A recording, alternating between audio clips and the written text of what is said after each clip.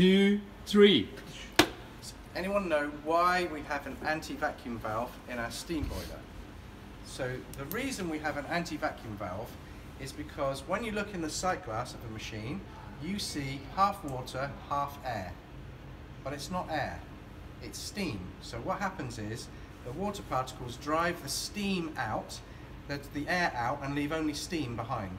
Now steam is made of water, but it takes up much more space than water. So if we have a steam boiler that's full of steam, and then we turn the steam boiler up and let it cool down, all the water turns back in, all the steam condenses back into water. So now we've driven all the steam out of our steam boiler.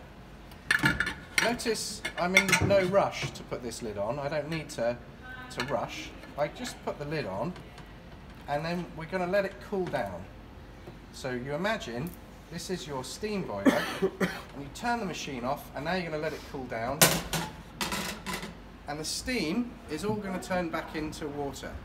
So that causes a vacuum. Now the vacuum can be really powerful. So the steam takes up about 80 times as much space as the water you need to make the steam. So as the steam cools down, it turns back into water, and that space has to be taken up with something. And that's why we use an anti-vacuum valve to let the air in to stop the steam boiler from crushing itself. But if we don't have an anti-vacuum valve, hopefully this is going to show what happens if you don't have an anti-vacuum valve. Maybe we have to move in a colder place.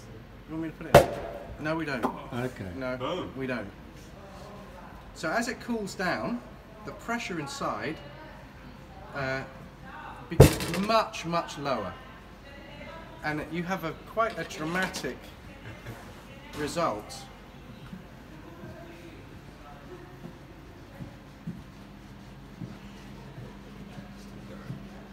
So you can really crush your cans. If you work in a cafe, it's normal to put some steam in your milk bottles and close the lid, and they crush themselves and take up less room in the bin.